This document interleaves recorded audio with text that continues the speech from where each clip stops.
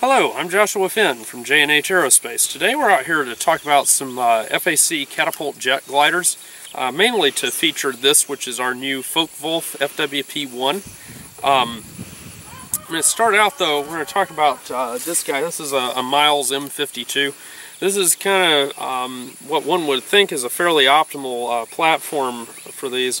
I want to explain kind of why I think this one is the Focke Wulf is a very close to optimum for the class.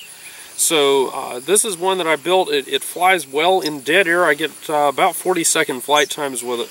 But anytime the wind comes up, especially in thermals and whatnot, it gets really unhappy because it has two different flight equilibria. So it can get into a nose down attitude like this and hold it, or it can get into this high alpha where it just kind of mushes along.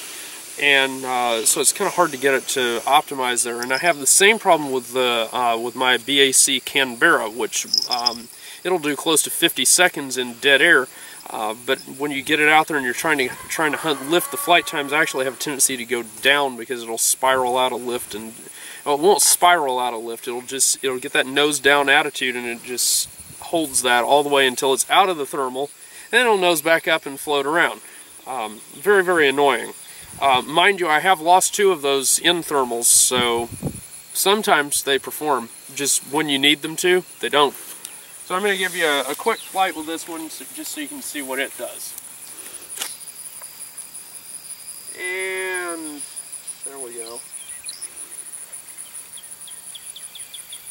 So you see it's got that undulating flight path.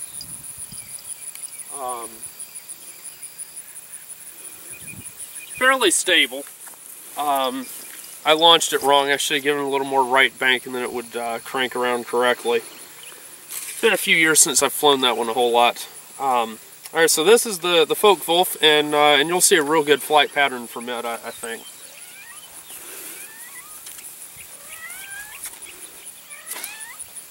Or not. That was a bad launch. That was my fault.